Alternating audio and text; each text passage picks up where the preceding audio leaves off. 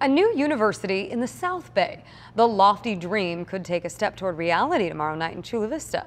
Covering the South Bay, 10 News reporter Joe Little reveals what's on the drawing board and how it could lead to even bigger plans.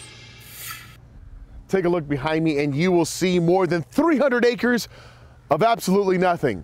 But the city of Chula Vista hopes this nothingness becomes the newest university in the state of California. And the first step towards that goal could be 52 miles to the north on the other side of San Diego County. This is the edge of eastern Chula Vista.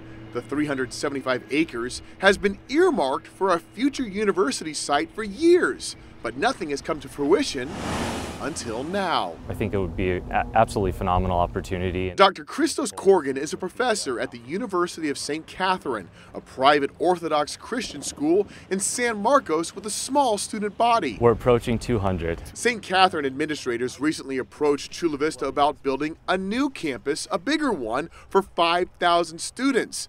The city council could vote Tuesday night to negotiate with the school.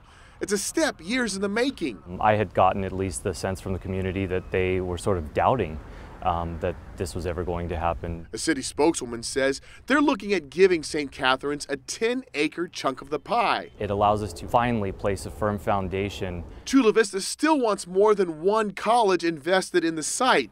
The spokeswoman called the University of St. Catherine's negotiations a small step towards a larger vision.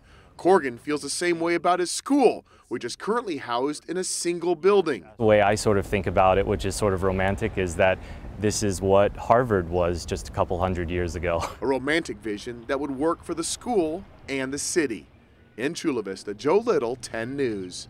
Best case scenario, the city and school said that we could expect to see St. Catherine's new campus between 1 and 3 years from now.